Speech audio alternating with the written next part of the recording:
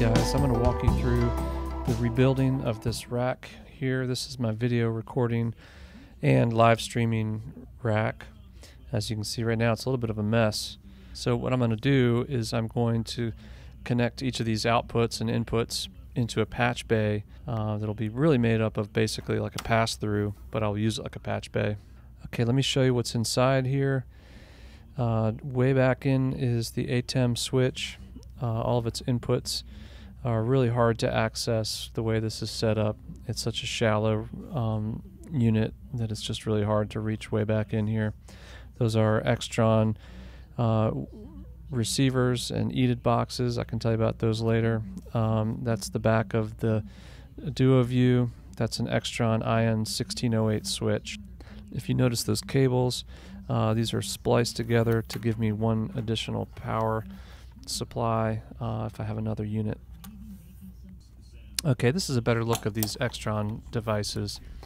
These are HDMI to Cat5 transmitters and receivers. These are actually just the receivers, and they're connected to EATED boxes, but this allows me to transmit HDMI over Cat5 cable for up to 200 or 300 feet. This is the power supply unit that I've spliced in order to give me an additional power supply on location if I need it. Bring that around, you can see that down here. Okay, this is the two Blackmagic devices, the Blackmagic power supply. Done basically the same thing with this one. Cut it, spliced it so that I can power two devices from the one power supply. Just a matter of convenience. I think actually one of my power supplies broke and I ended up splicing the two together, but it works pretty good. There you can see the cable. One goes to the ATEM and one goes to the Duo View. Pretty straightforward. Okay, here we're getting into the rebuild now. I've got just the two receivers and the one EATED device repositioned on this this rack. One power supply that will power all three of those devices. That's the little spacer. You can see here each of these units and power supplies, these little Extron boxes are screwed directly into that rack. Keeps them pretty secure.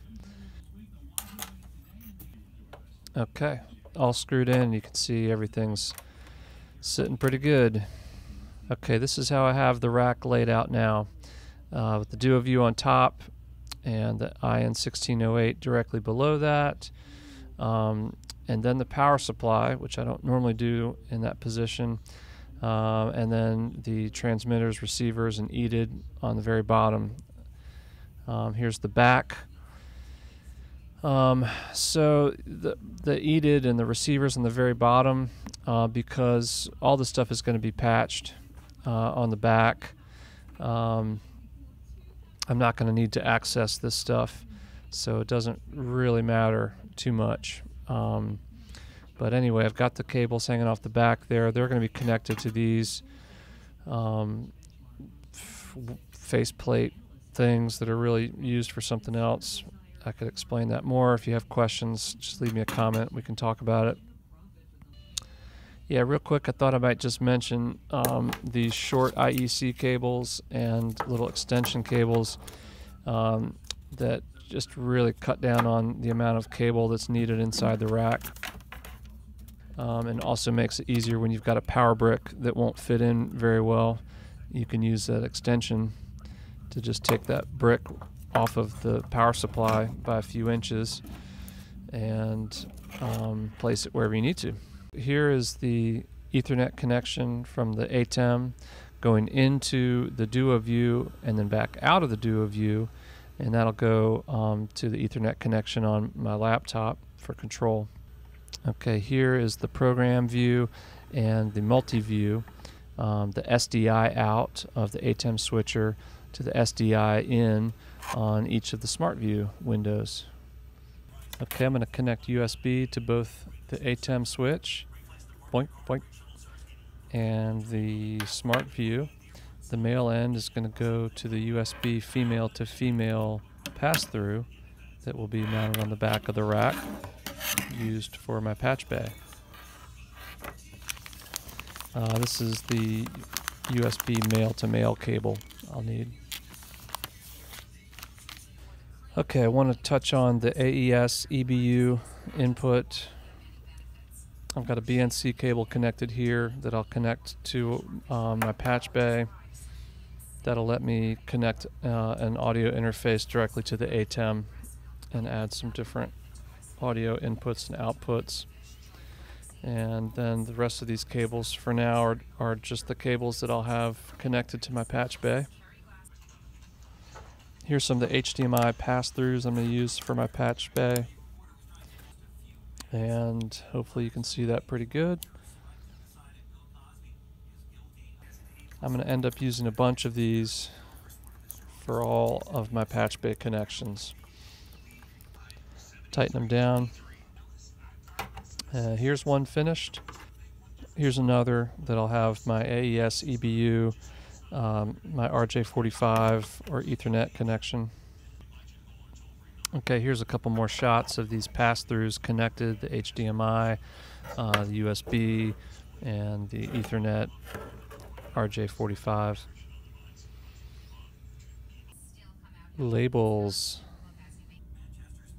So you're probably getting the idea here of what's happening. All my pass-throughs getting labeled.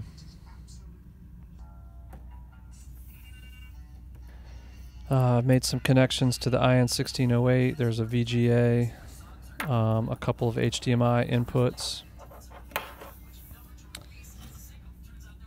These will all go through my pass-throughs. There's some DTP ins, DTP outs, and the HDMI outputs. Okay, I'm going to plug in a Cat5 cable to this DTP in. That'll allow me to use that as an input from the IN1608. Here's the pass-throughs labeled and connected, and I've started to attach some of them to the back of the rack. I wasn't sure how to attach them, so I just put 2 lacer bars and just using zip ties to try to fit them all in, basically in a 2U rack space. Okay, this thing's coming together a little bit now.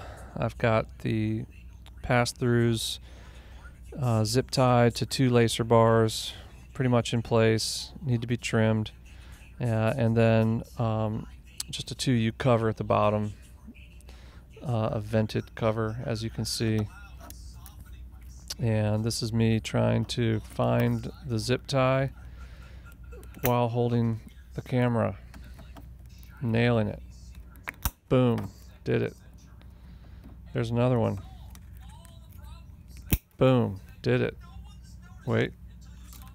Here's another one. Oh yeah.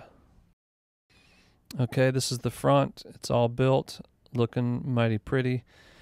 If we come around to the back, you can see all the pass-throughs that I'm going to use basically like a patch bay. The ATEM is right on the top. Below that are all of my connections. And it's a bit of a jungle probably to look at, but they're fairly organized. And then the bottom is just that vented rack space. I've got a couple of power outlets hanging out on one side. Can connect whatever I need to on location, whether it's a laptop or whatever, and then just the main power over here. Okay, we have the Mac connected to the IN1608 input 3.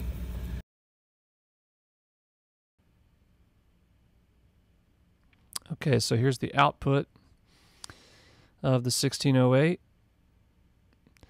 and that will go to the HDMI in of the ATEM switch. So let's come around the front. Okay, and there you have input 3 on the IN1608, coming into camera input 4 on the ATEM. Of course, the whole point of the IN1608 in the setup is the scaler and the ability to have additional inputs switched before hitting the ATEM. So I can use the laptop for a media player.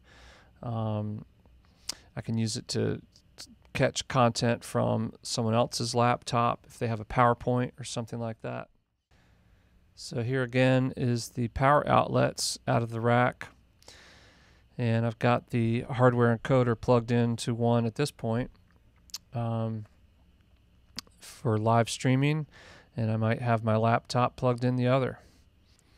So another use for that is to connect another rack. This is my audio rack, and I will explain that a little bit.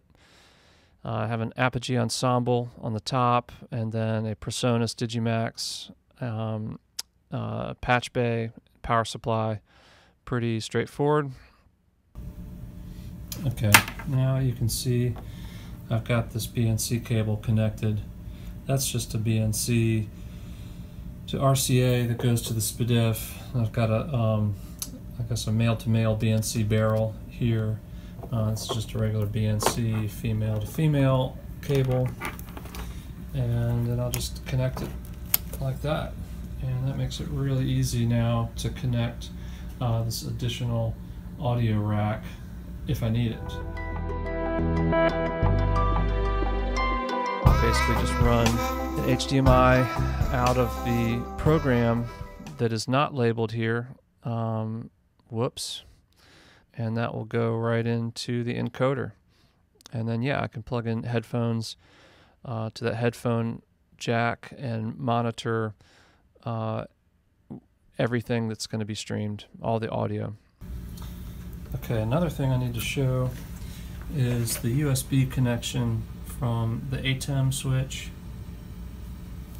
going to the computer, and that's necessary if I'm going to record from the ATEM switch, which I do often. There's a few different codecs that are available, but it will record H.264 straight from the ATEM. But with the way I have this patched, I need to have a male to male, there it is, male to male USB, so that I can connect that directly into my laptop. Or again, if I'm using my audio rack, I'll have to do another video about this rack, but I have a hub in here. The back is kind of a wreck, but I can then connect, it's got some USB ports, so I could connect the USB there.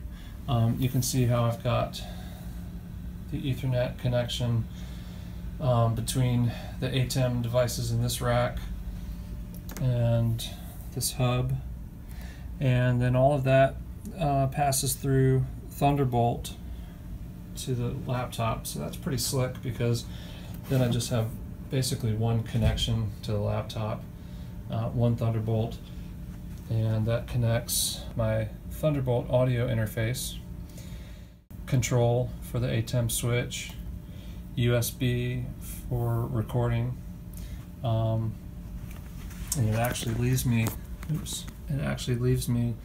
with one additional Thunderbolt port that I can connect a Thunderbolt external hard drive for recording, and a few other things that make that pretty handy.